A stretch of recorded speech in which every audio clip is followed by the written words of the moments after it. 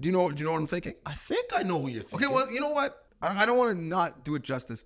So can you hit us with another dog of the week? The other dog this past week. You got it. Thank you. My designated barker. I am gonna go Bob Barker and host this aspect of dog of the week because Maya Turner needs our recognition, our love, our respect. She needs to get her flowers. If you weren't on social media all week and if you are not an avid sports fan like we are, Manitoba Bisons kicker dog of the week because she became first woman to ever play in a U Sports football game. Shout out to first woman to ever collect points in a U Sports football game. Shout out. 3, she kicked a game winner in overtime. It's Maya Turner into this football game. Much to the delight of the Bison faithful as they gave a little raucous roar there as they saw her enter onto the field. And funny enough, it's another 21-yard field goal, which is exactly where she made her first one from. Right hash too, same goalpost. Can she go 2 for 2? It's up, and it is good, no doubt about it. Maya Turner from 21 yards out.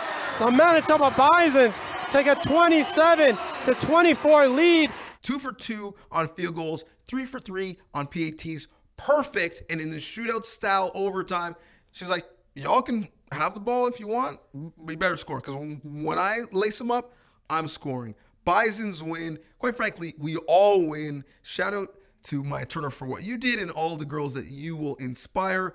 And also, I shouldn't let it slide because she's probably too blessed to be stressed.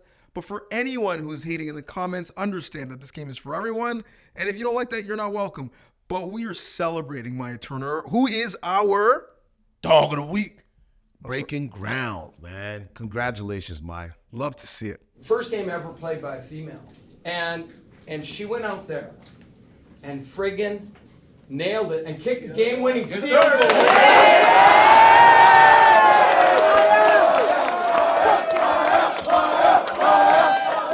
She didn't just have to go out and do her job and be another player. She had to be under the stigma of she better hit it because if she doesn't, oh well. Yeah, they gave this girl a chance. None of you all experience the same pressures in your position. All of you. But you don't ever experience that. You never will experience that. And it's unique. And I want everybody in the room to understand that.